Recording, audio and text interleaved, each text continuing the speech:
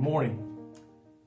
Pray that you're doing well today. I pray God's blessings be upon you as you go throughout this day, and we share the love of God with every person that we meet. I want to talk to you this morning about a verse here in the book of Romans that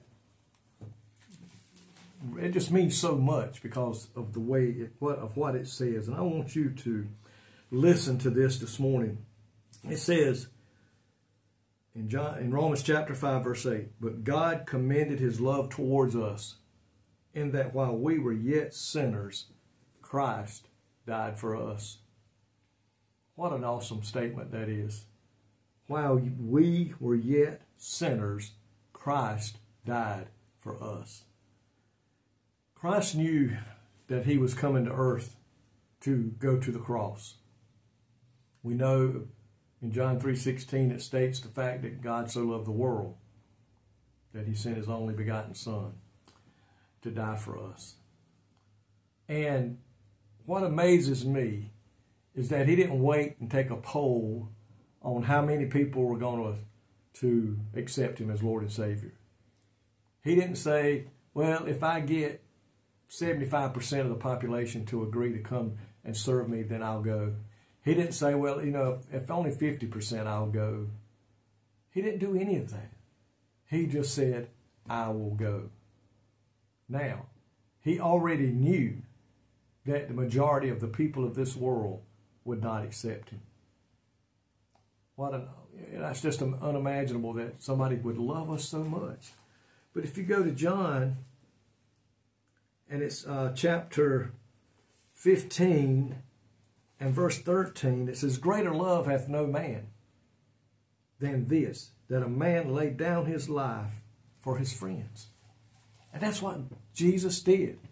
He came to earth and says, I'm going to die for you, and I'm going to die for you, and I'm going to die for you.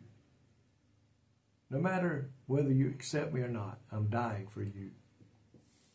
I think about the old song that every time I hear it, it means so much to me.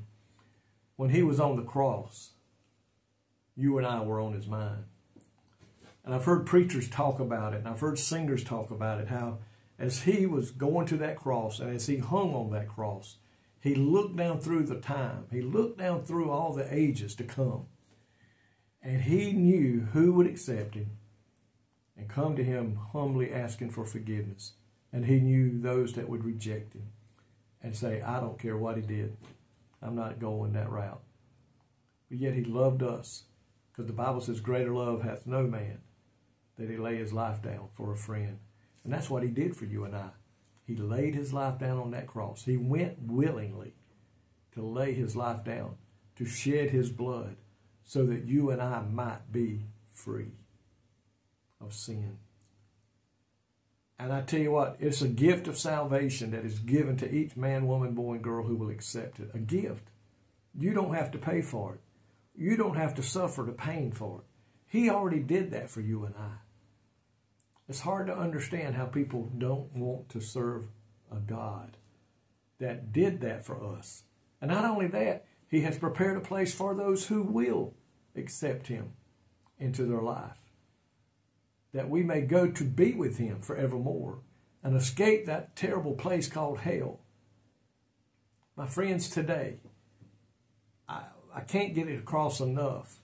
And I sometimes think preachers, we don't preach enough about those who are headed to hell, to try to get them off of that path, that wide path that leadeth to destruction, onto that narrow path that leadeth to life forevermore in heaven.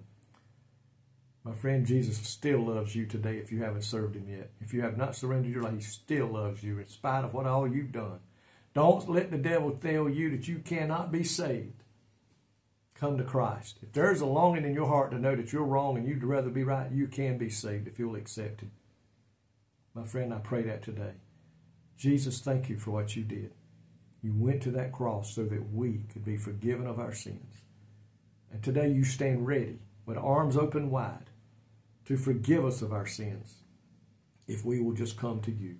I pray today that those who are lost will do just that. In Jesus' name, amen. May God richly bless you today is my prayer. I love each and every one of you.